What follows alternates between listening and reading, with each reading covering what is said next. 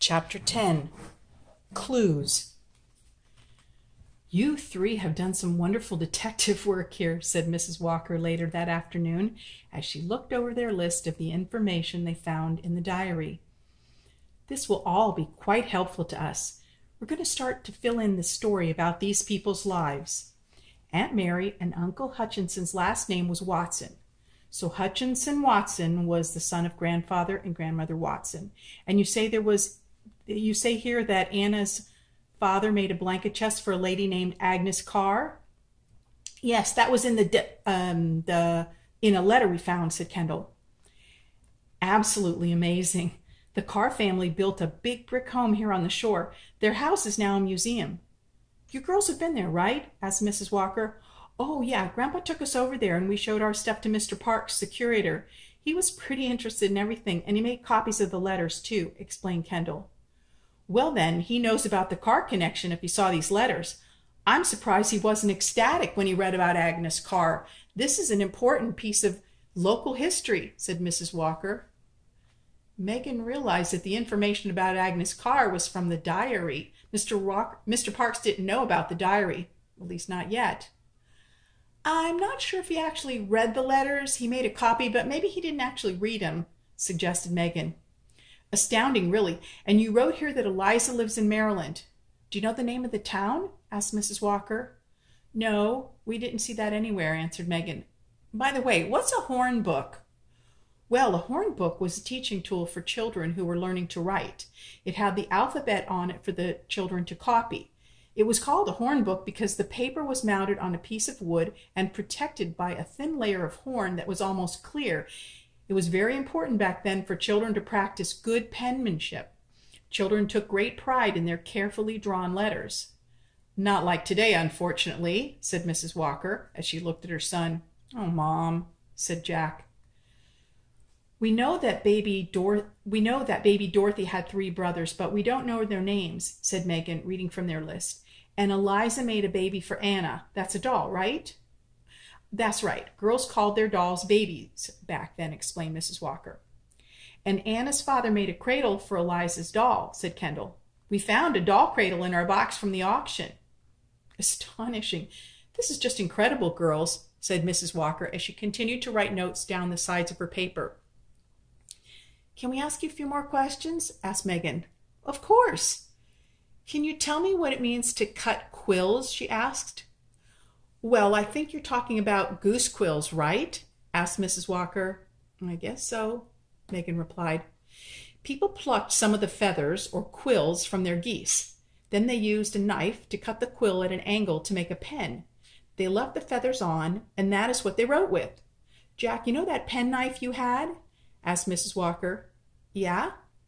"It's called a penknife because a long time ago people used small knives like that to cut their quills to make pens. So they called them penknives. And we still call them that today. Interesting, huh?" asked Mrs. Walker. "Neat. I didn't know that. That's really cool, Mom." "I have one more question, Mrs. Walker. What's a clothes press?" asked Kendall. A press, any kind of press, was like a cupboard. A long time ago, houses didn't have closets. People needed a place to store their clothes, their dishes, their books, and so they used specially made cupboards called presses. A clothes press held clothes, a linen press held bed linens, and a book press held books. "You mean a clothes press isn't some kind of a thing you press clothes with?"